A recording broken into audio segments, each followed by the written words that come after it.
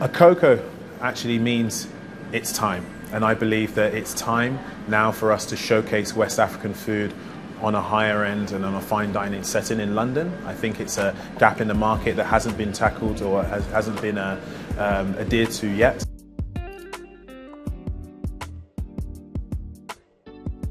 My name is Ayo Adeyemi. I'm the executive chef of Akoko restaurant here in Fitzrovia, central London.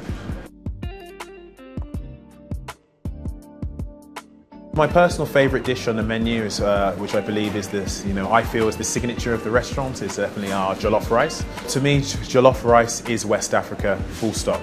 Our jollof rice here is served with native blue lobster. We have textures of heritage carrot, and we serve it with a Senegalese rough emulsion.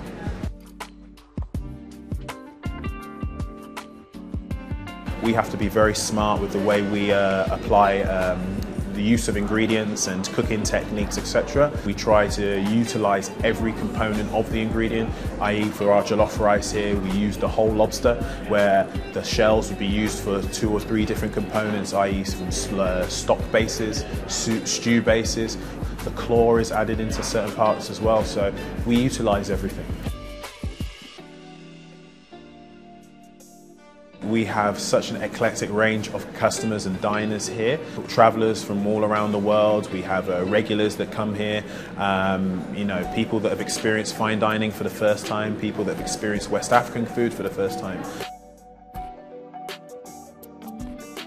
It allows me to showcase my techniques and my cooking ability, all the skills that I've learned over the years and through my travels, and introduce the world to West African food, and show my heritage and show my culture.